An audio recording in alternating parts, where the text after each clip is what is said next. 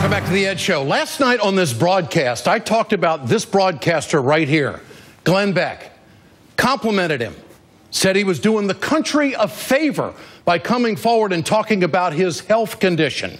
And also talked about how he's been so successful. How anyone could interpret what I did last night as a cheap shot is beyond me.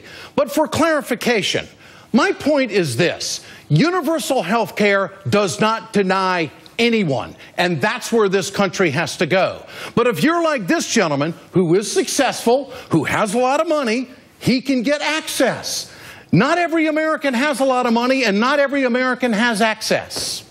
And just for a refresher course on The Ed Show, for all you conservatives out there, I'm the guy who went to the National Association of Free Healthcare Clinics around the country.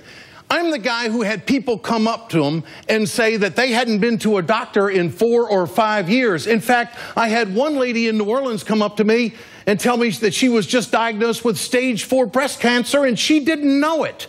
She hadn't been to a doctor in 6 years, and thanks to that clinic, she was able to start some treatment.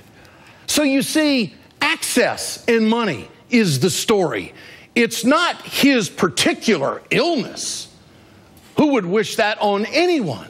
The point is if we have universal health care in this country, there are going to be people who are not going to be excluded. Thank you, Glenn Beck, for doing what you do. But you know what?